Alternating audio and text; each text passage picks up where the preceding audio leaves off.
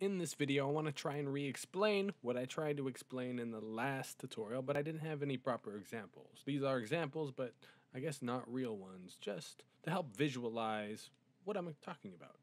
Looking up in the inspector, we can see coworker, firefighter, hunter, farmer, and hunter, all different colors. If you guys want to know how I colored these characters, ask.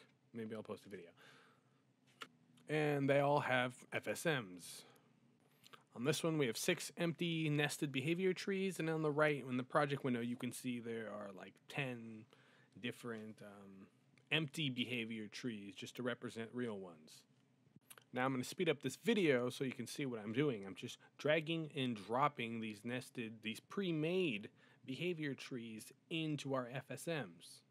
I'm thinking, what kind of behaviors does a hunter need? And just throwing those in. Then I'm going to a hunter farmer, pasting those hunter behaviors, and then adding some more that a hunter farmer might need. So find food, gather materials. Maybe this farmer goes to houses and then picks weeds. He's a neighborhood gardener.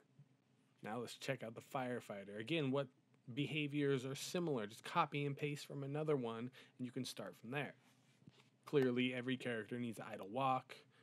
Yeah, I guess he needs to go to different houses in a neighborhood because he clearly needs to put out fire.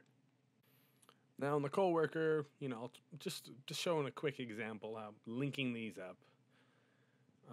This doesn't really pertain to anything right now. Just kind of a quick example of using finite state machines from one behavior going into the other when a condition is met. If you haven't seen a from any state node, it's very similar to the animation node. From any state at any given time, it can enter that node that it's connected to. Right now I'm setting it up to check a float. We're going to say my health, and then if that health ever gets below 10, we're going to run the behavior flee. Again, you're not supposed to be following along. This is just a quick example of what we would like to be able to do in the future. To quickly and easily add behaviors to new characters using existing behaviors that we've used on other characters, if we can make them modular.